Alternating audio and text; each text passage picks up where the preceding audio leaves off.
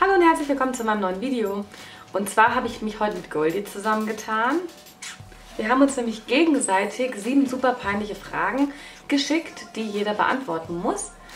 Und jeder aber andere. Und ihr Video kam ja am Mittwoch und meins kommt heute. Ihr könnt auf jeden Fall in ihres auch nochmal reinschauen. Ich verlinke es mal hier drunter und ich beantworte jetzt meine 7 Fragen. Viel Spaß! Wann und warum hast du das letzte Mal geweint? Und das ist echt witzig, weil ich habe vor 10 Minuten geweint. Denn ich habe vor 10 Minuten ein YouTube-Video gedreht, was aber erst bald kommt. Ich glaube in einer Woche. Und da habe ich kurz heulen müssen. Ihr seht dann auch warum. Also mir geht's gut. Es war nichts Schlimmes. Ihr werdet es sehen. Hast du schon mal an der Unterwäsche von deinem Freund gerochen, um zu sehen, ob sie noch frisch ist? Wahrscheinlich schon, David. Wie? Naja, wenn da so eine Unterhose... Ja, nicht so eklig gerochen, wie du jetzt denkst, sondern kurz so geguckt, ob sie halt frisch ist. Was war das Schlimmste, weshalb du mal nachsitzen musstest? Oh, die Goldi und ihre Fragen. Ich war echt schon frech in der Schule und ich musste auch ab und zu mal, nachsitzen gar nicht, sondern ich bin ab und zu aus dem Unterricht geflogen. Also nachsitzen musste ich irgendwie komischerweise nicht. Das war bei uns gar nicht so die Bestrafung. Aber das lag daran, dass ich in der Ganztagsschule war und man in der Ganztagsschule eigentlich nicht nachsitzen kann, weil dann bist du ja bis abends da. Ist ja Blödsinn. Genau, ich hatte eine Doppelstunde Ethik und bin 3-mal rausgeflogen. Aber ich glaube, in der Stunde sind total viele aus meiner Klasse rausgeflogen, weil wir da irgendwie, ich weiß gar nicht, was wir gemacht haben, wir haben irgendwie den Lehrer verarscht. Ach, jetzt weiß ich's wieder. Oh, wir haben irgendwie komisch geredet. So geschwollen, so. Wenn er was gefragt hat, der Lehrer, und der war stinksauer und hat uns alle ständig rausgeschmissen und wieder reingeholt, wieder rausgeschmissen. Ach, der tut mir jetzt voll leid, der Lehrer. Aber es war auf jeden Fall witzig, das weiß ich noch.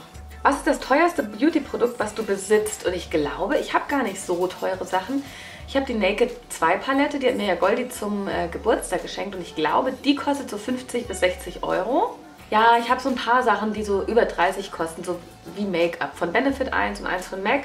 Was ist das Peinlichste, was du je erlebt hast? Also mir sind ja schon sehr viele peinliche Geschichten passiert. Meine allerpeinlichste Geschichte, an die ich mich erinnere, die war am Hauptbahnhof in Freiburg.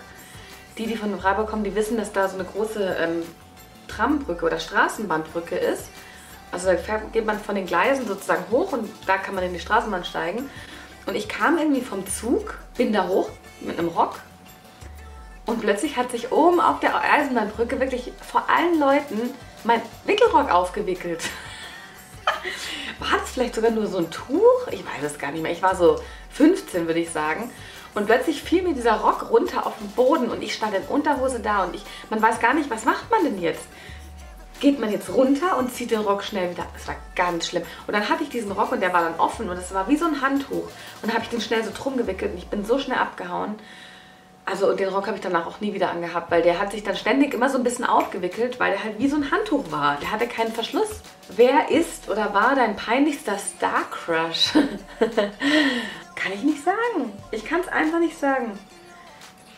Also ich fand schon so ein paar Stars süß, aber erstens sind die da nicht groß peinlich, glaube ich. Doch, Leonardo DiCaprio, in den war ich als Kind verliebt. Und jetzt ist er natürlich nicht mehr so toll, aber keine Ahnung. Der ist halt jetzt auch schon so alt. An welche Fashion-Panne erinnerst du dich noch heute? Naja, da kommt wieder mein Wickelrock.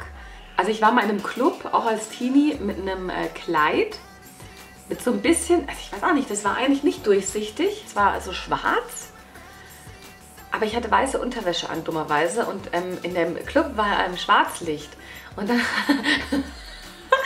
hat halt meine Unterhose und mein BH haben so durchgeleuchtet, ganz hell. Jetzt nicht so hell, wie wenn du wirklich weiß trägst, aber man hat es schon gesehen. Es sah so aus, als hätte ich ein Bikini an von weitem, also total bescheuert. So, das waren meine 7 Fragen. Ich hoffe, sie haben euch gefallen.